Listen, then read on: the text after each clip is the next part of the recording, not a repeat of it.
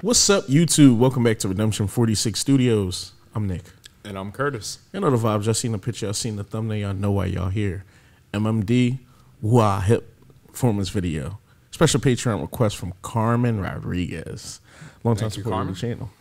I was just trying to glance real quick to kind of see who M.M.D. was before I was talking crazier than anything and stuff. This was very interesting. It's a 6-member comeback project under CGEM. They are moms who were stars but had to leave the entertainment industry due to childbirth and childcare. Wow, seriously? Mm-hmm. Said the group was made up through a reality TV show called Mama the Idol.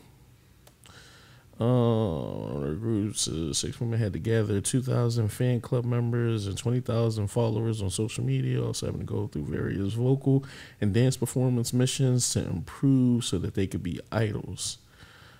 Jeez. Okay, is this going to say where they came from? One of the girls is the ex, I guess, person who was supposed to be on Wonder Girls. One of the girls was supposed to be on After School. Another girl was supposed to be on Jewelry. Another girl was ex-Baby Vox.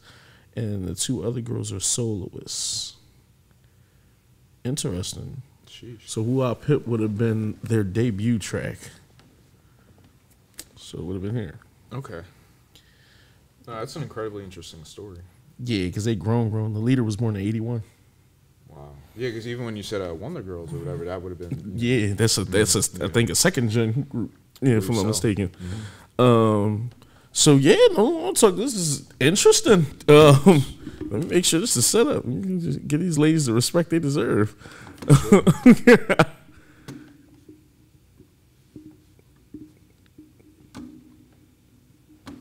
So no, so we can get right into this. Hold on, fuck that. Let me turn y'all up in the headphones too. Get y'all just due. We're getting respected tonight in here, ladies.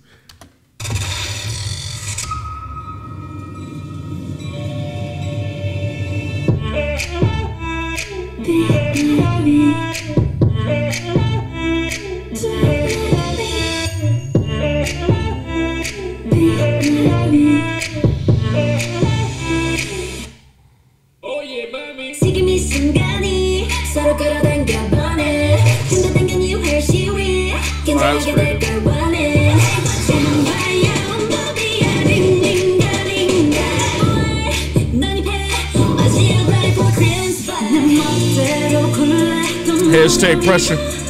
Lots of pressure.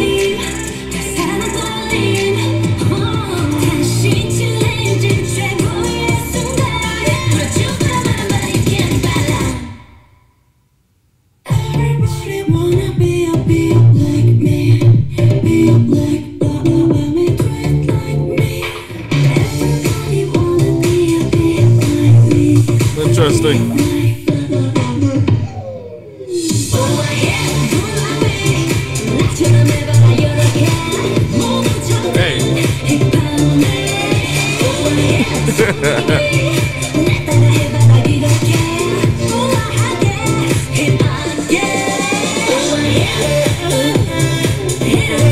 I fuck with this beat.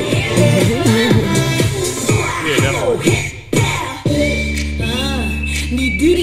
Whistle. Went cinematic with the aspect ratio too. Yeah. Aspect ratio change. You said Mom equals title. That was a bar.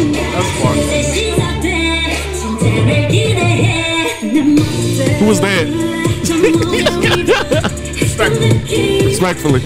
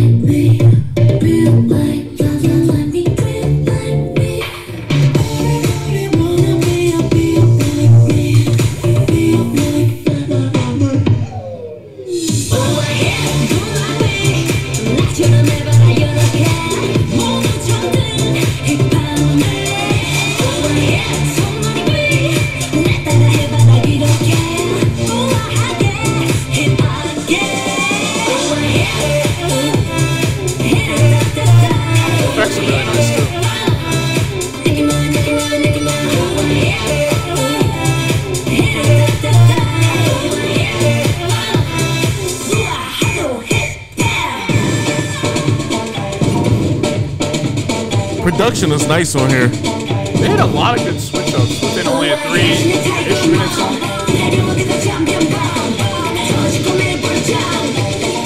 The high kicks. Oh, that was it. Like a robbery. For 3 minutes and 11 seconds, there had to have been like what, 3-4 beat switches or progressions? Yeah. Probably. In a good way though, of course. Yeah. Before we get started, first off, thank you, Carmen. Second off, Definitely. shout out to all like the women watching this. Because we never really had this conversation like on camera and just like about K-pop, about how hard it has to be for women idols who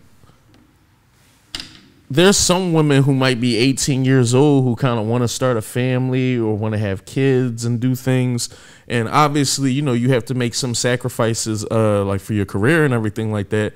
But, you know, we never had like a deep talk about just how crazy it might be.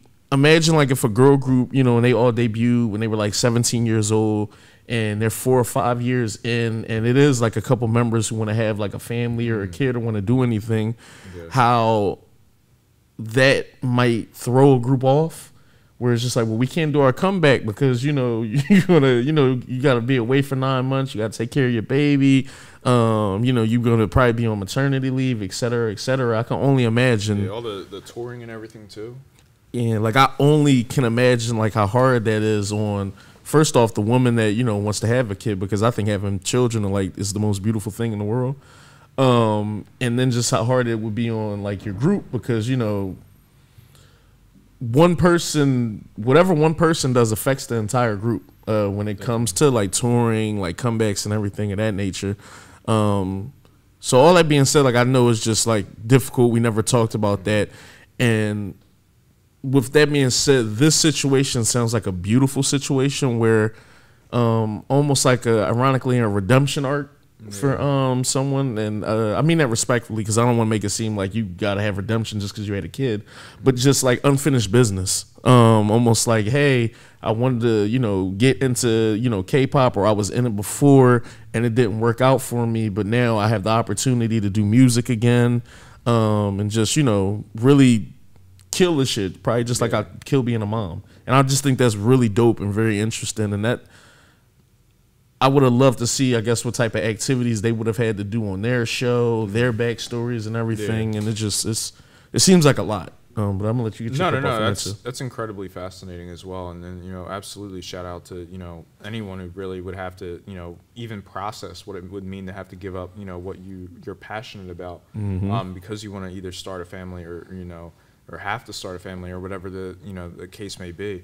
And I just definitely did want to say, like, even the strain that would put on like the actual, you know, family or the actual relationships as well, where it's like, you know, because then you would have to be away from them, and, you know, just stuff like that has just got to be incredibly difficult to manage. And then on top of, you know, everything that's involved in the idol, you know, kind of life, you know, whether it's touring or, you know, new choreos and everything else, variety content, like just whatever goes into promotions and, you know, the countless, you know, kind of aspects that would have to go into those things. So the fact that, you know, these ladies were like kind of robbed of that, you know, and honestly, it's something that's really sad to think about, just kind of all those untold stories that would be out there of someone who either went through the training process, you know, graduated or kind of had to go away for whatever reason might have been.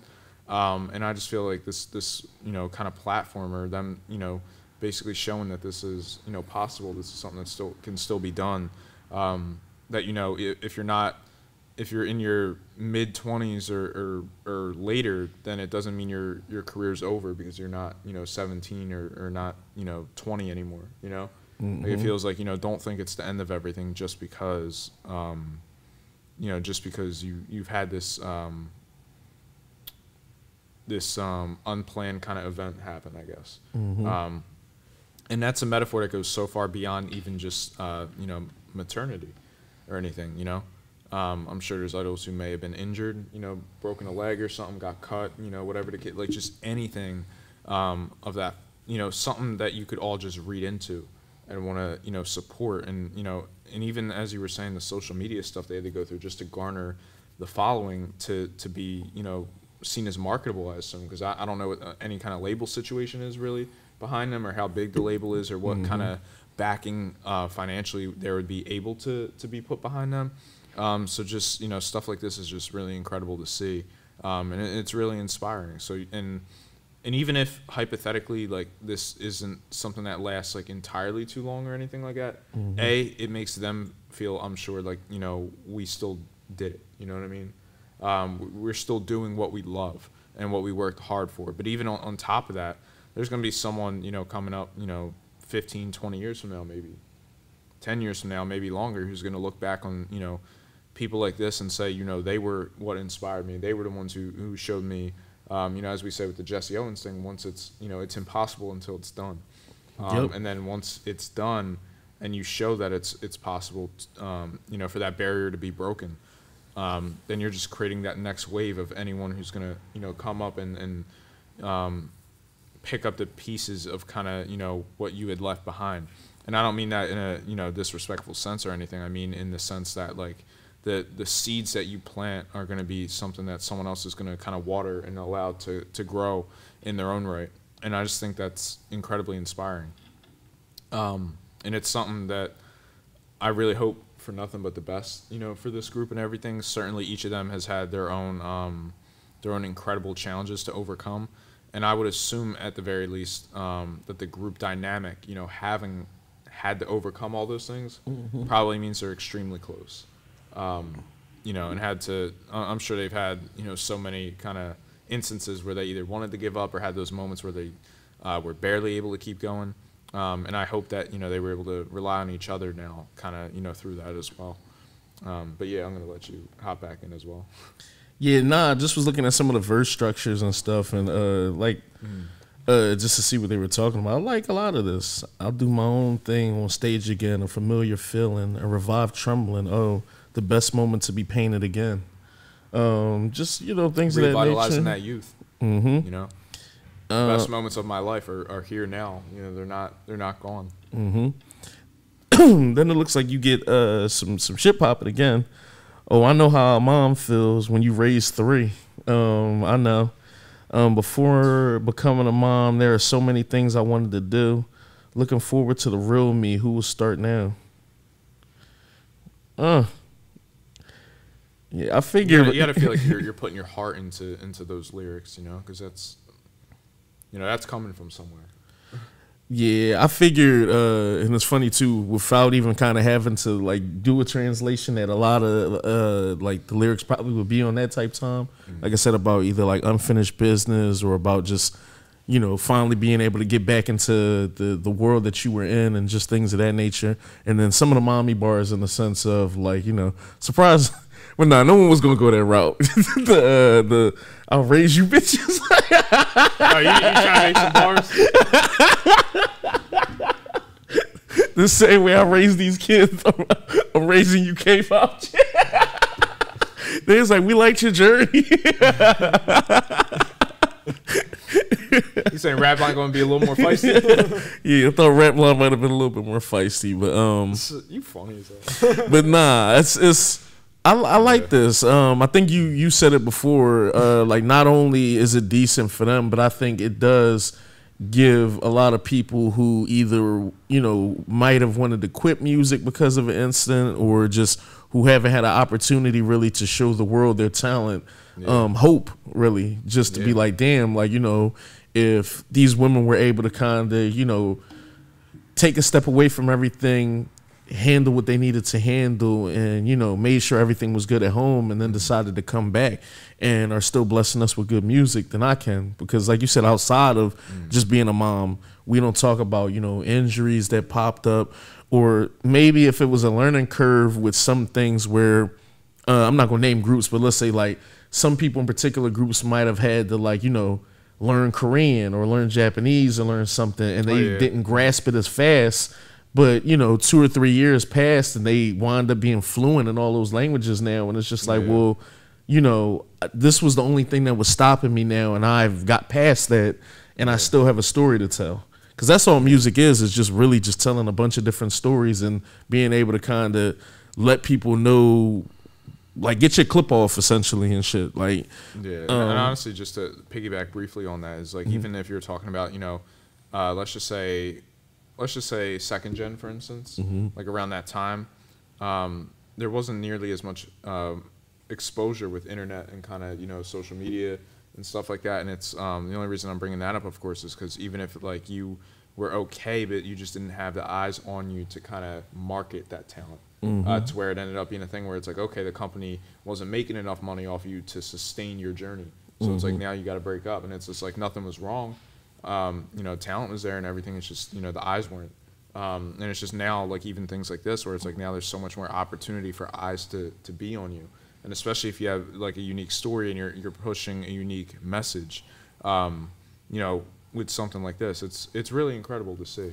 But I love that there's now a much more kind of fruitful market for everyone to seemingly eat, because you're able to be seen by so many people, and so many people are able to follow your journey. This is really amazing. And honestly, just to actually talk about like the musicality of everything and what was displayed here, I thought the hook and everything was really catchy. Like I really like enjoyed that. Certainly, the vocals that were kind of trading off throughout there. I did like the instances of the rap line, and certainly as you had pointed out, some of the lyrics and everything, and just how much kind of more hard hitting they are. Knowing the story behind everything, or at least the implications of the story that we have up to this point. I really like the elements of the choreo. I think it was really creative, but also like something that it didn't feel like they had to do like backflips or anything. Like it didn't feel like it was anything that was like, you know what I mean? Super taxing once more. Yeah, like it was, but it was creative, and that's honestly like, and I'm not saying that lightly, because it's like, with how many groups there are, how many choreos there are and everything, to even make something that's unique within that, is just something that's like, you gotta kind of admire that in its own right as well. I thought that, definitely the staging and the effects of everything, like it wasn't something that was super, like it felt like very, lavish and high budget, but it also wasn't, in the sense that, you're in a room with white and kind of like a green screen or some kind of thing to project upon with, lighting. Like basically they maximized a fairly intimate setting, and that's basically what I was complimenting in that regard. Definitely the beat switches and everything too. Like they kept everything feeling fresh, kind of all the way throughout. I'm excited to see, where this goes. Because I know, and I'm sure every song might not have to be specific to kind of that message and everything. And I know that's something that's certainly, a question that's begged, kind of as far as like if you, had to, release other songs and other projects, like anything. But I do think it's something that is certainly, like it feels like you could always talk about something inspiring or kind of coming from, nothing or struggling or anything. And stuff like that is always going to be relevant and relatable, of course. I guess I'm just curious kind of what their identity is going to be kind of as a group and everything, beyond this. And if it is this, they're certainly succeeding. I'm just curious as far as like, if you wanted to pursue more of this style and you didn't quite get the chance to, versus someone who might have wanted more of this style, you know what I mean? Like kind of how you merge and kind of make those things cohesive as a group, I suppose. No, I get it, because I'm assuming M.M.D is Mama Doll. Okay. So, but I do hear your thing, because it's like, I think you're respectfully not trying to call this a gimmick, but no, not at all. Yeah. But I get what you mean, because you asked an interesting question where it's like, if this is the approach that y'all want to take now, because y'all have a lot of things to get off your chest about the subject matter, is this the route you take a year later, or like kind of after the first album, to where you might have got your clip off already about certain issues as far as like WooAh My Mom, and it's like, okay, cool, tell us that story. But after that story, just like any other artist, it's like, what's next? And truthfully, there's nothing wrong with that. I'm just saying in the respect that like I wonder if they themselves are kind of like have other stories and other things. Well, I mean, just like as a group, kind of if we're doing this, what what we want to do next, or if we want to do anything next. But just what I mean, like trajectory of group and everything. But the reason I was more so bringing that up is to say, even if they didn't, or if they said, no, this is all we want to do, or this is the only thing we want to talk about. Got a lot of content. You're going to have a lot of, absolutely, you're going to have a lot of content.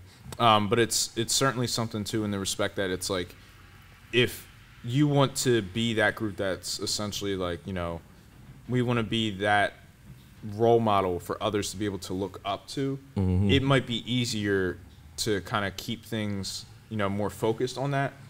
if that makes sense. But then also there's the other side of it where it's like, okay, well maybe someone can find, you know, a song that's outside of that they enjoy, and then read into your story like, oh, I like the song, let me check out more about this you know, group of ladies or whatever, and then, oh wow, this is who they are, what they represent and everything, and then find them that way, you know what I mean? No, so basically all that to say, the message is so important. That is the most wide of a net to cast by focusing specifically on this, or kind of branching out and then hoping others, you know what I mean? No, exactly. But that's more so just me, like kind of putting myself, you know, we said the producer hat on, or kind of like a studio hat on or whatever, just kind of thinking like what sort of, you know, that thought process would be, you know, for them or for anyone behind the scenes who's kind of helping, you know, the direction of where they're trying to take everything.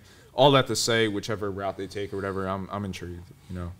They certainly, you know, have an incredible story to tell, and, you know, I hope it just reaches as many people as possible and, you know, reignites that spark within them. Yeah, you did say something that was interesting, because you said that they'd be like great role models for people. And even on here, they had a bar and they literally was just like mom equals idol. So, you know, like moms are role models, and it's just like, aren't idols typically a part of being an idol is being a role model as well? So that's really true. So it's like I can see a lot of that overlapping and that message being able to be like displayed even further. No, certainly. So they have a lot of content, and like you said, putting that producer hat on. This could be with any group where, you know, someone would be like, well, for, you know, our group's concept is we're clowns, and it's just like, oh, okay, cool. You know, your first album might be called Circus. You know, an album could be called Joke. Like, you know, it's just, you know, it's I see where y'all going with it, but like after a couple albums, what else is like, you know, the gimmick? What's the beginning, middle, and end? You're like, no, it's an identity thing. It's when we take off the mask. You know, people don't want to see who we really are. They want to see. You said that's what they want to see. It's about identity. Yeah, our fourth project is called Laugh Now, Cry Later. It's actually hot. Somebody might be taking notes from. Someone like, has anyone done it yet? No. Not everyone dressed up as clowns there. The choreo probably crazy. The choreo probably is wild. You got like jump through the flaming rings. Yeah, I'm seeing the vision. So I wasn't on board right away, but now I see. Yeah, you feel like that producer leaned in a little bit. Like, all right. Thank you, Carmen. Jump in the comments. Tell us how y'all feel about a lot of stuff me and Kurt talked about. Because, like I said, we haven't really talked about it, I feel like, at all ever on this channel about childbirth and just what idols have to go through, and just even the process of that. Because now that I'm thinking about it, I don't even know what idol successfully, like, you know, and I'm saying, like, from my knowledge, had like kids and then, you know, was on a hiatus, ironically, you know, for like a year and a half, then came back and did anything. Because I'm trying to think of even the second gen groups that we've done. Do any of them have kids or anything? Maybe it's like just that? something that's not said out in the public or anything like that. That's true too. But certainly something that I, you know, haven't noticed. It'd be interesting to know. Yeah, because even as far or maybe people who went into acting afterwards, or kind of segued into other, you know, sort of venues or something. But yeah, to my knowledge, I'm not sure, honestly. Damn, because even as far as men idols, I'm trying to think about it. Because I think I had heard that like Taeyang, when we did the Vibe joint, his wife, they have 2 kids, or at least he's expecting a second kid like right now. Wow. So it's just like that's one idol that we've heard, like, you know, has kids. And obviously, I think other people, maybe Rain has a kid too, if I'm not mistaken. But see, that's a second gen artist as well. So, but we've never had these conversations yet up here. Jump in the comments. Let us know if your favorite idol is hiding kids. So you know, we did talk about Jin. Oh yeah, he's like, he has a family. Yeah. Jump in the comments. Give us a little bit more information on this, like in general, because I feel like I asked a bunch of questions. Please answer them. Thank you again, Carmen. Thank you, Redeemers. We love y'all. We're gonna holler at y'all. Take care.